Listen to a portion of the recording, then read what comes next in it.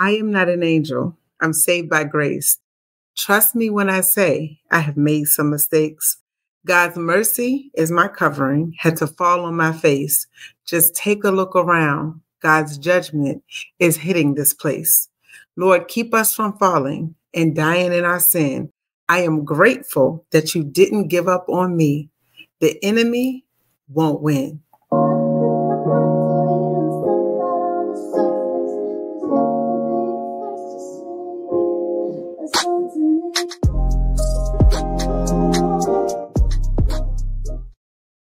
Hello and welcome back to the Confidence Restored podcast. I am your host, Tomeria Jordan. Thank you so much for tuning in. Thank you for your support. If you have not subscribed, please hit the subscribe button so that you never miss an update. But I am here today to talk about sinning on Saturday, saved on Sunday. So, y'all, when I tell you, I have been getting so many messages today and I'm like, whew, I am so full. And so I will start off by saying, God, give us grace to give more grace, because what we see happening in the news, we see, I will say, fighting amongst the church regarding like beliefs. So Colossians 3:13 tells us, bear with each other and forgive one another. If any of you has a grievance against someone, forgive as the Lord forgave you. And when I think about the gift of grace, it is truly that a gift, because grace is unmerited favor. We don't deserve God's grace. We all have fallen short from the glory of God. But I think where people are getting confused right now with what we're seeing happening is the fact that there have been some prophetic messages released just talking about what is to come and or what is currently happening. So some of those prophetic messages were released long before any situations ever surfaced, but now we're seeing things come to light. So I will talk about some of that as well, but I really just wanted to, at a high level, just talk about the fact that even for myself, when I was young in my walk, I will say I was that same person, sinning on Saturday, saved on Sunday. So Saturday in the club, Sunday in the church. And now what we say is sinning on Saturday is sinning every other day of the week.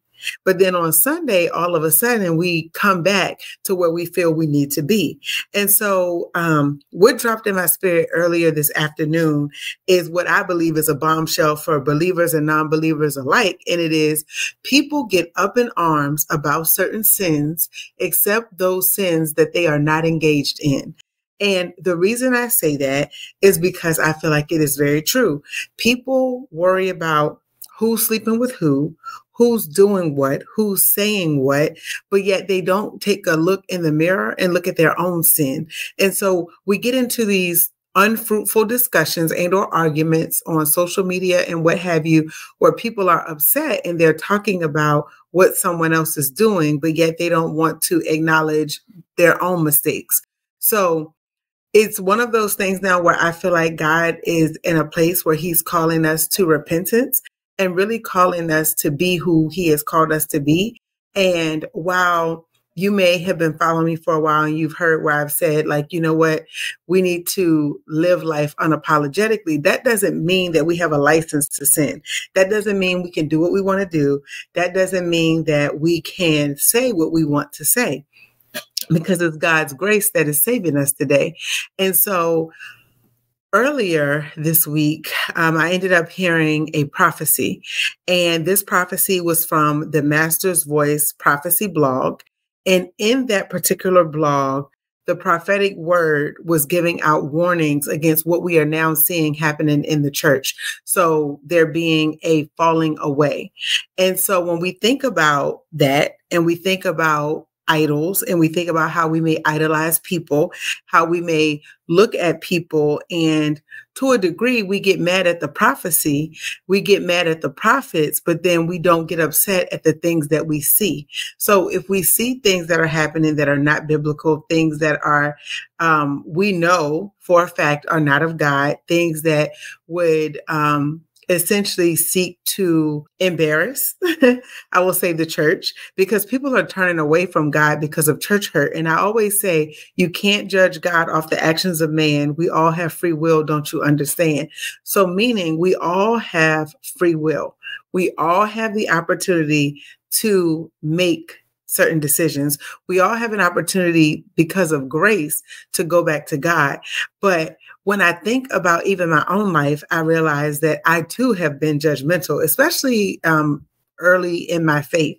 And I will say that the Bible tells us not to judge, because the same way that we judge others is the way in which we will be judged. And when I say that hit me like a ton of bricks now, I totally get it, because I say to myself, you know, the way that some of the big names, the people that we've been following for years, we see them falling from grace in the public eye. And so when we think about this cancel culture idea and things of that nature, individuals have to work out their own salvation in fear and trembling.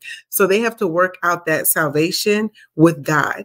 But I think where people get confused is with regard to prophecy. They feel like, okay, well, because people are working out their salvation with God, that if God gives someone a message to warn the public or to warn the people, that they should not share that message. And so I always say this is so much bigger than us.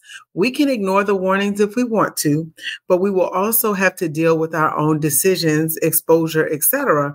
Because if we don't truly repent, the person that we're responsible to is not other people. We are responsible to God. So regardless if this is a personal opinion or what have you, we have to remember that we have a responsibility, and we also have choices and decisions to make. And Bishop Dale Bronner said, while eulogizing a friend, that we're born looking like our mamas and daddies, and we die looking like our decisions. And that in and of itself is powerful. It's a gut punch because we make certain decisions. So today, earlier, I was cooking, right? And so I typically, if someone spills something on the floor, I'm always like, either my husband or my daughter, I'm like, okay, make sure that you pick that up. And you may have seen a little head in the back. Now she knows she's supposed to be in bed, but I'll have to talk to her about that. So anytime that something spills, I'm always like, okay, you need to make sure that we clean it up, because we don't want to have any insects or anything like that, because they're attracted to like the sweet smells or what have you. So today when I was cooking, I was making, I should say, because I had made it at that point, some French toast. Well, while trying to move some of the things around on the countertop, ended up grabbing the bread, and the bread knocked over the bowl. And so it hit the floor. And now it hit the floor, and both my husband and my daughter, they were upstairs, they were sleeping. And what was crazy is I proceeded to wipe it up. And as I bent down to the floor to wipe up the mess that I made, I have to preface that I had a thought, and I said, oh my gosh, thank you, Lord, for revelation, because that is what we're seeing today. We are seeing people's messes on a public stage, the mess that they may have made. Now, mind you, it may have taken years for this to come to fruition and to come to light, but they know what they've been doing behind closed doors, but other people don't. How many of us? So I made the mess earlier. Neither my daughter nor husband would have been the wiser about what happened because I cleaned it up. I was able to wipe it up. I was able to cover what I did when I knocked over that bowl. But yet, if they had knocked over that bowl in front of me, I would have been like, oh, you have to clean that up. We don't want this mess on the floor. And I thought to myself, this is the same thing that we're seeing in the church. Literally, because some of us can hide behind closed doors, we can clean up our mess without anyone knowing, then we think we got a pass. So when my husband came downstairs, I was like, oh, I have to tell you what happened, because a few days ago he had spilled something. And of course, like, I went in to help and clean up the floor. But then to a degree, I guess you could say it was like a little lecture, but I was like, oh yeah, just so you know, this is why I always say X, Y, and Z. And I'm not trying to be funny, but it was like, I wanted to make sure that he knew why I was saying what I was saying, right? But then I got convicted today because I said, look, you just spilled something and you were able to clean it up. Now, I didn't have to tell him that I made the mess. I didn't have to tell him what happened because he was asleep. But I chose to be like, you know what? Earlier today, I spilled this, and this was the revelation I had, is that just like what we see happening in the church, people want to sin on Saturday or sin any other day of the week, and then they want to be saved when they get up in the pulpits. But even the word reminds us that those who teach the word will be held to a higher standard. And whether we want to believe it or not, whether we want to receive it or not, and the words of Lanika Scott, she said, the Bible is the standard, not other people's opinions. And I wholeheartedly agree. We want to hide. And so when we live for God, we're called to be different. And living for God is hard, especially in this day and time where there's so much temptation. It's so easy to be like, you know what? No one will know. They won't see. I think there was a TikTok or something, and they were like, nobody will know. They will never know. And that's how we live. It's like, you know what? They will never know what I did on Saturday. But then when I go to church on Sunday, hallelujah, praise the Lord. And so I was that person. I don't know how many altar calls, y'all, I went to, because I literally was always at the altar. And so when I think about even the book that I wrote, S.I.N.S, Salvation is the New Sexy, I knew that the title would ruffle feathers, right? But that was intentional because I said society, especially American society, we are so, I think it's an imbalance because we are so surrounded by, engulfed in sin and encouraging people to be sexy and be who they are. And there's nothing wrong with feeling good about yourself and feeling beautiful. That's not what I'm saying at all. But when I looked up the etymology of the word sexy, when you look at the word sex, if you see on a job application the word sex, you don't feel any kind of way. You know that they're talking about males and females in the way that it was on job applications before. You would get two options. You select male or female. So in the late 14th century and before, the word sex referred to gender, so male or female, based on our anatomy. But then in 1905, that is when the term changed. So in the 20th century, the 1905, they added the dash Y. Now, dash Y by itself means characterized of. So if you add sex from the 14th century plus the dash Y, characterized of, sexy simply meant being characterized of a man or a woman. However, it wasn't until that time that it became labeled as engrossed in sex. So it went from referring to the physical anatomy of males and females to meaning engrossed in sex. And so it also changed meaning again in 1912 to mean the sense of being, aka sexually attractive. And so as we think about the etymology of the word, words have power, and oftentimes we are the ones who give the words power. And so in the 1950s, the word added a new connotation and or definition, which meant appealing, liable to excite interest, not boring, and is still used in marketing today. So you might hear like, oh, this marketing is sexy, this water is sexy, this billboard is sexy, whatever it is. And so when we think about 1 Peter 4, and I'm going to read the whole chapter because I think it's worth reading.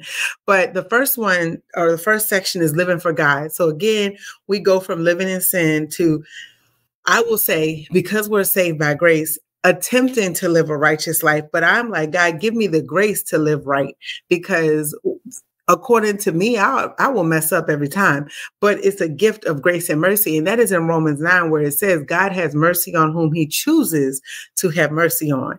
So in 1 Peter 4, living for God, starting in verse 1, it says, therefore, since Christ suffered in his body, arm yourselves also with the same attitude, because whoever suffers in the body is done with sin. As a result, they do not live the rest of their earthly lives for evil human desires, but rather for the will of God.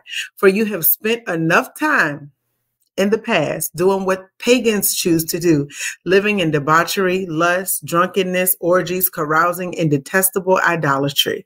They are surprised that you do not join them in their reckless, wild living, and they heap abuse on you. But they will have to give an account to him who is ready to judge the living and the dead. For this is the reason the gospel was preached even to those who are now dead, so that they might be judged according to human standards in regard to the body, but live according to God in regard to the spirit. The end of all things is near. Therefore, be alert and of sober mind, so that you may pray. Above all, love each other deeply, because love covers a multitude of sins.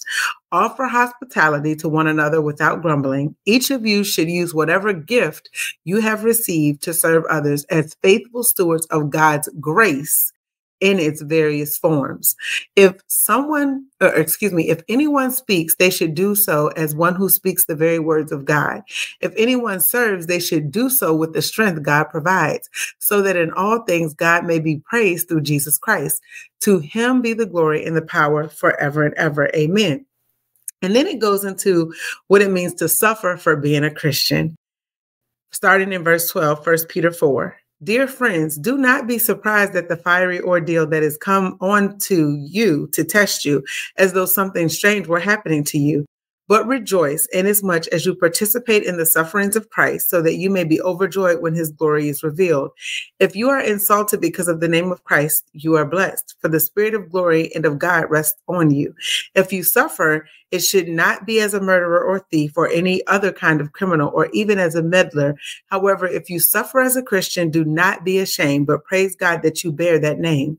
For it is time for judgment to begin with God's household. And if it begins with us, what will the outcome be for those who do not obey the gospel of God? And if it is hard for the righteous to be saved, listen, it is hard even for the righteous to be saved. What will become of the ungodly and the sinner? So then those who suffer according to God's will should commit themselves to their faithful Creator and continue to do good. So when I say, I was like, wow, this is powerful, because I thought about the fact that it is God's grace, it is God's mercy that saves us. So no one technically can talk about anyone else or pretend that we are not with sin, or have not been with sin, or have not been in sin at some point in our lives.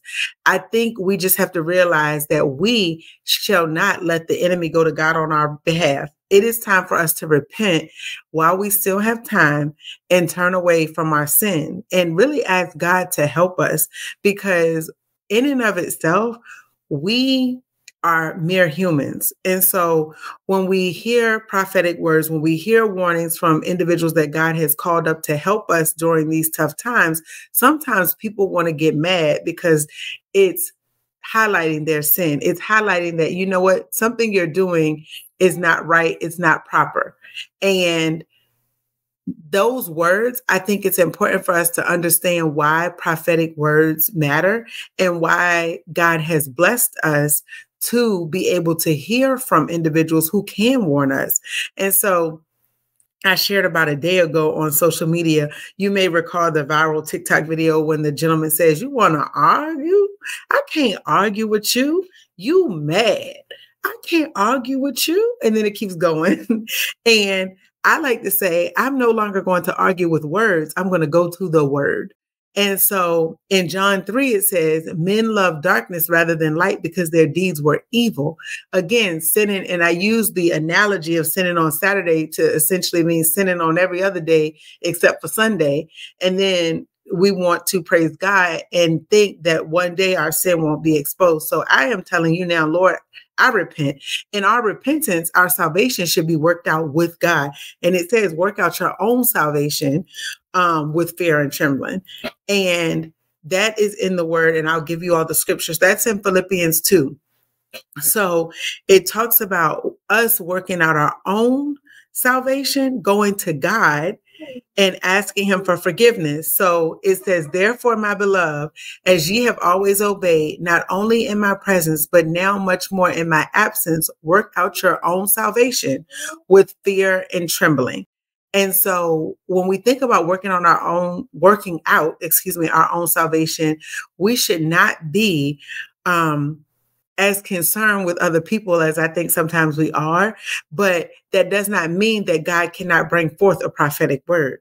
And so when I think about that, I think what right now people are getting the two confused, and they think that someone sharing a prophetic word is judging someone else, but they're sharing what thus saith the Lord. So if God gives them a word to share, That's what they're doing. They're doing their part. Like in 1 Peter 4, if God gives you a gift and tells you to do something, it's up to us to do it. It says, if anyone speaks in 1 Peter 4, verse 11, they should do so as one who speaks the very words of God.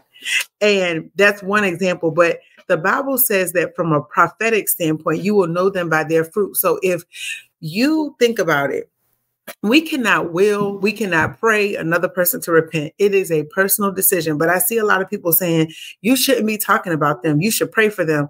You can pray for them. But at the end of the day, we cannot will another person to repent. It's a personal decision. And like it says in Philippians 2, everyone has to work out their own salvation in fear and trembling. Like, that's just what it is. We cannot expect to pray someone else's sin away. That's not how that works. So it is important that we focus on those things. Now, what I will say is I am grateful for who God is and who he's made me to be. But I will say that it's important that we understand and appreciate those who God has blessed to bring forth those prophetic warnings. And so I will record at another time, like how to know if someone is truly a prophet sent by God, because the word tells us how to know. And at a high level in Matthew 7:20, it says, wherefore by their fruits ye shall know them. So I just encourage you all to look at people for their fruit, because in 2 Peter 1, it says, for prophecy never had its origin in the human will, but prophets, though human, spoke from God as they were carried along by the Holy Spirit. So I do think right now what we're seeing is prophecy, but we're also seeing people get upset because of the prophecy due to the fact that they have now idolized people. And so people bring the word, but people are not the word. People are not God. People don't have a heaven or a hell to put you in. So the importance here is that we focus on working out our own salvation, but we also appreciate God's conviction and God's correction. So I hope that this message has really encouraged you all. We will definitely come back and talk about prophetic warnings and appreciating them for what they are. But thank you for tuning in. And until next time, keep on keeping on.